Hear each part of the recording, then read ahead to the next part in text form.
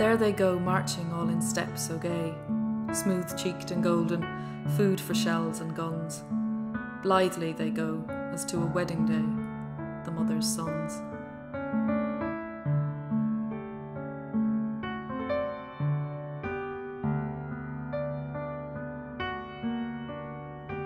The drab street stairs to see them, row on row, on the high tram tops, singing like the lark.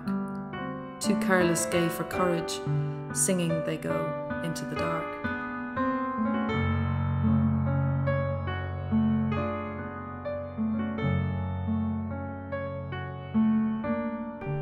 This Hall of Honour tells a story, and it's the story of how Trinity College Dublin confronted the trauma of the Great War. 3,000 staff, students and alumni joined up to fight in the armed forces. 471 of them died. But that wasn't the only involvement. Trinity academics were engaged in the war fully. They were engaged in the arguments of the time. They conducted scientific projects with the War Office. Trinity was fully engaged, like other universities internationally, in the conflict. But the Easter Rising in 1916, the War of Independence and the Irish Revolution changed Ireland, and in particular, changed the place of Trinity within it. The old Trinity died in 1914, and a new Trinity, the Trinity that we know and live in, only really emerged in the 1950s. In between, in the 1920s and the 1930s, a cautious, shaken institution tried to negotiate its place in the new state.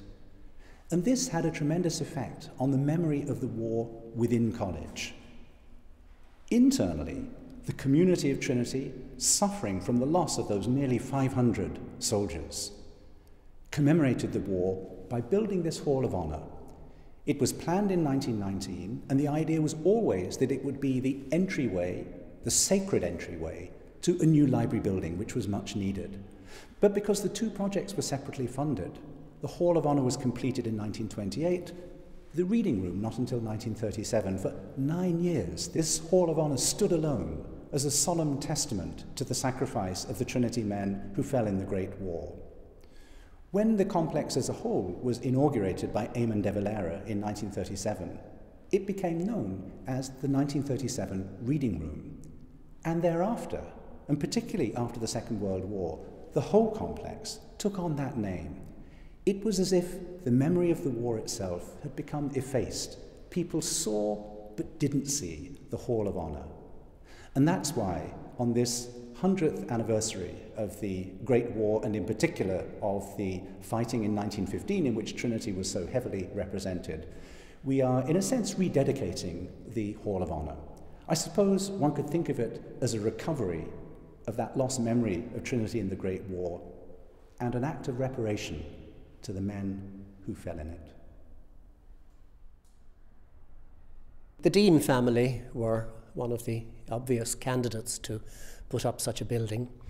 Thomas Manley Dean had earlier made designs for the erection of a building in Fellows Square, which was of an octagonal shape, connected to the very middle of the long room and old library, and sticking out into the middle of what was then open space. So he reverted in 1920 to the idea of putting up just such a building between the West Pavilion of the old library and the public theatre or exam hall. So the building really took the shape of a hybrid building, a reading room and the vestibule in front, which we know as the Hall of Honour. But the whole thing was initially conceived as a single war memorial, erected in 2 phases. So the Hall of Honour was erected first, and the reading room, the octagonal reading room behind it, was erected a few years afterwards. For his solution for the Hall of Honour part of the building facing into Front Square, Dean decided to put up what is really a very close replica of a building which already existed in the college, in the Fellows Garden, which was the Magnetic Observatory, which had been designed by Frederick Darley in the 1830s. A little Greek Doric building, And the present Hall of Honour, like Darley's Magnetic Observatory, is very beautifully detailed. The Portland stone detail is really very fine. It's all very, very learned and very exquisitely chiselled and built.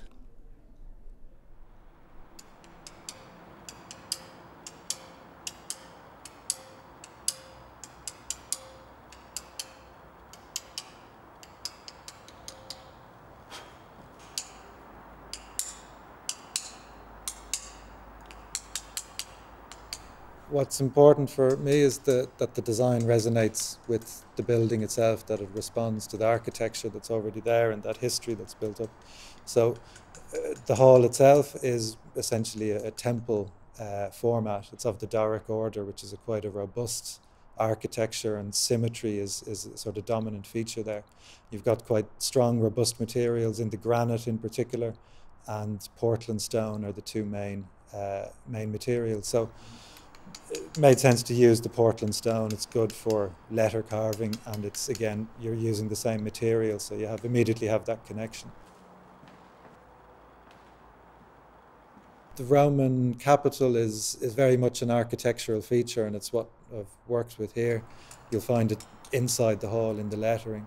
It's a V-cut letter, so you're creating light and shade, much like most architectural feature. When you peel them back, it's actually about turning light and shade and creating form that way. So it holds that gravitas and is robust. Again, you come back to the architecture and the setting of it, and these, as shapes and forms and details, work with this type of architecture, and they're sort of part of the same language.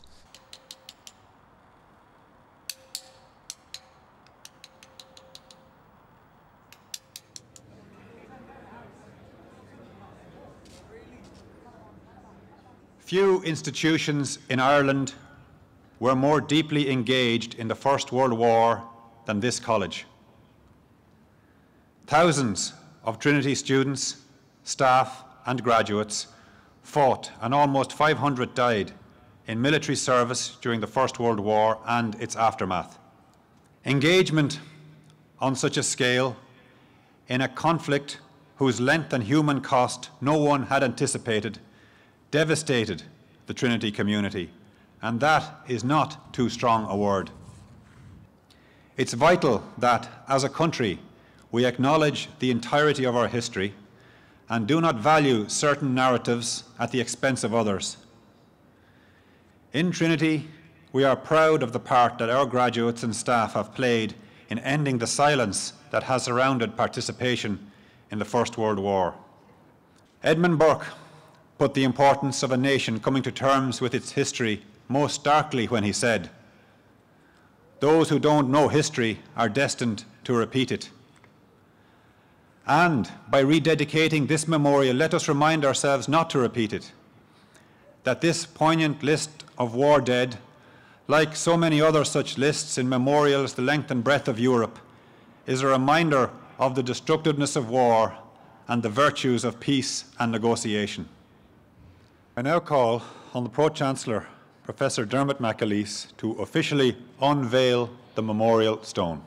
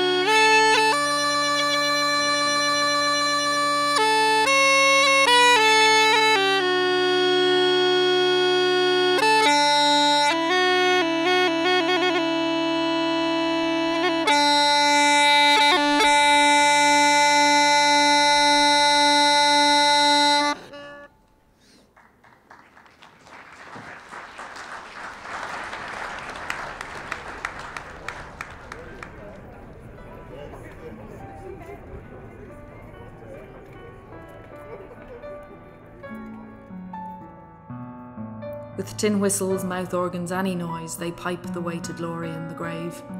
Foolish and young, the gay and golden boys love cannot save. High heart, high courage, the poor girls they kissed run with them. They shall kiss no more, alas. Out of the mist they stepped, into the mist, singing they pass.